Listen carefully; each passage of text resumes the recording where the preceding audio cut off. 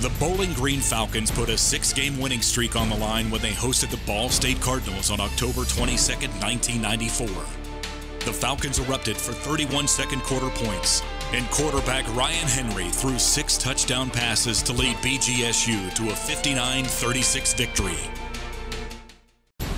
Bowling Green's first win over a Power 5 team at Doyt Perry Stadium occurred on September 14, 2002. When the Falcons downed the Big 12's Missouri Tigers for the second consecutive season. The Falcons led for all of but 5:55 of the game en route to a 51-28 victory. Do you believe in miracles? If you were at Doyt Perry Stadium on September 21, 1985, you probably do.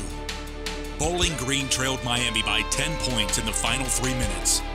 Despite the stacked odds, the Falcons scored twice in 21 seconds, then held on for a stunning 28-24 win.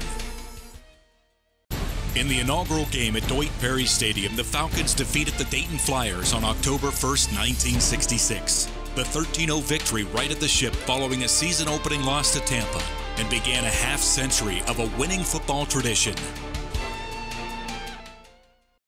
The Falcons were ranked 23rd when Northern Illinois invaded Doyt Perry Stadium in the only visit ever to a MAC stadium by ESPN's College Game Day.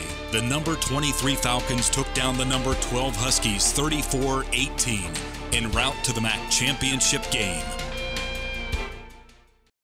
The Bowling Green Falcons needed every available second as they emerged victorious 45-42 over the Big Ten's Indiana Hoosiers on September 13, 2014. It was also the second ever win over a Power Conference team by BGSU at Doyt Perry Stadium. In 2002, Bowling Green won their first MAC game of the season in a record-breaking fashion when they lit up the Ohio Bobcats for a 72-21 victory. The 72 points are the most ever amassed by a team in Doyt Perry Stadium history. The Bowling Green Falcons captured their first ever victory over the Toledo Rockets at Doyt Perry Stadium on October 6, 1973. BGSU overcame an 18-point halftime deficit for a 49-35 win. The victory occurred as BGSU honored the 25th anniversary of the Falcons' undefeated 1948 team.